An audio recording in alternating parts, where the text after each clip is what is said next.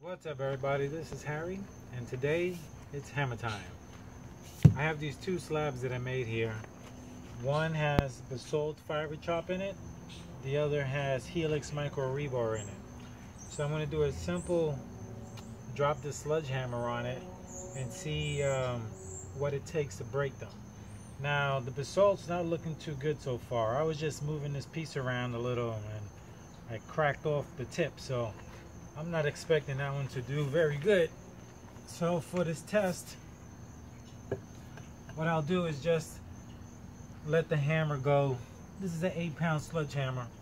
I'm just gonna drop it from here and see what it does.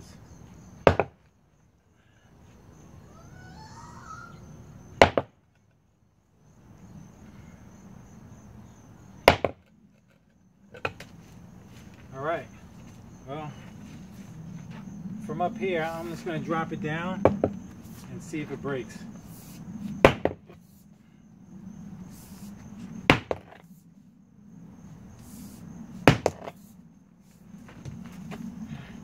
Okay, it did crack.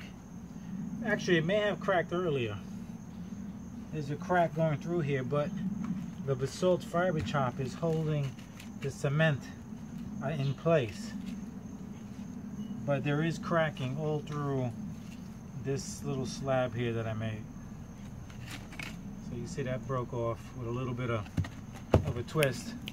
Actually, it didn't take much at all to do that.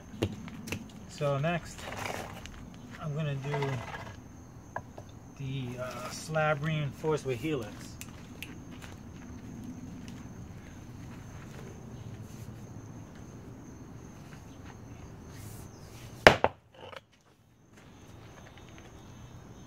Okay, that cracked.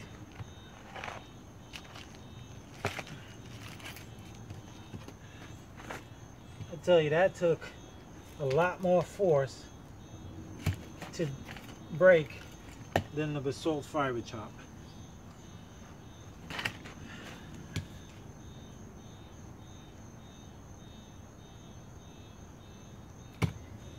Now, there was no set recommended amount of Helix micro rebar to put in here, so this is no scientific test.